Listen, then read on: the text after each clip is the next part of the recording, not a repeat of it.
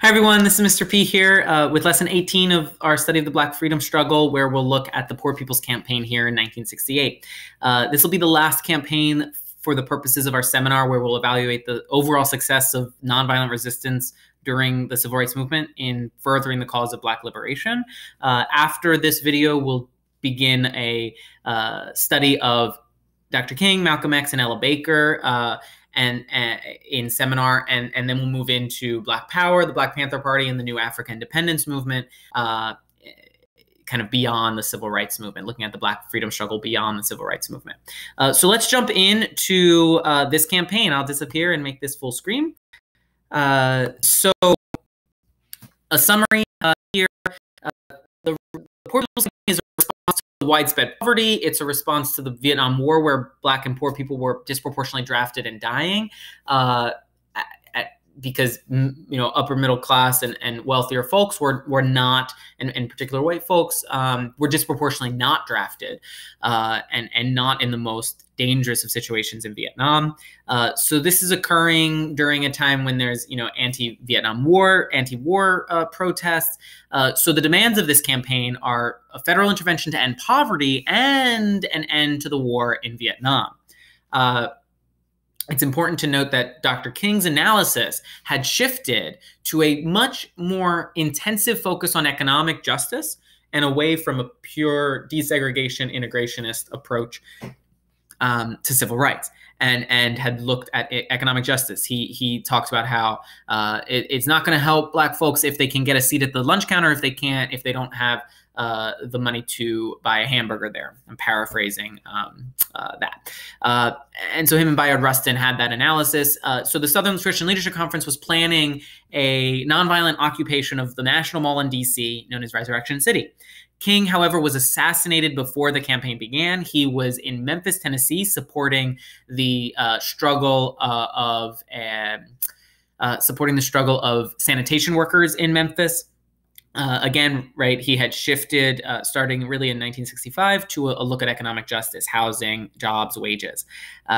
So they demand an economic bill of rights. People were to have a meaningful job, living wage, secure and efficient income, access to land, capital to promote business, right? That's important. And the middle class to have a larger role in government, they put in here. So they organize this Resurrection City. You can see right here on the mall, they have lots of tents camped out, and people move in. Caravans of poor people arrived in D.C., established Resurrection City. The goal here was to dramatize and make very visible in the richest nation, the capital of the richest nation, the issue of poverty. People arrived from all over the South and other parts of the North, and they actually did get a permit from U.S. Senate, so they weren't illegally occupying the land. They had gotten a permit. And Resurrection City had 7,000 residents at its peak.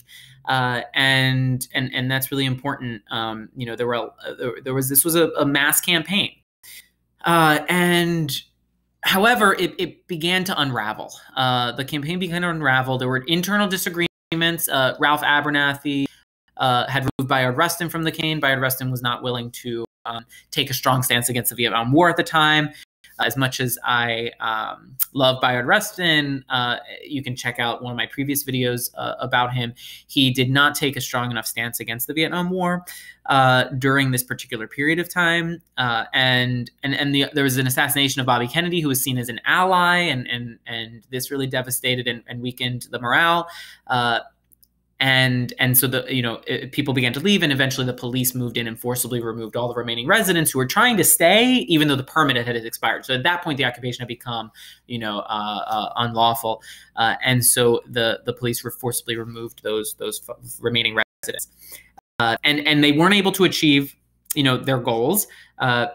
Economic justice continues to be an issue today, and but however, this does indicate that this campaign inspired other campaigns like it, and today we have a Poor People's Campaign that was inspired by this original vision in 1968. And you can check out the website here, and this campaign talks about the importance of ending systemic racism, poverty, and and also militarism.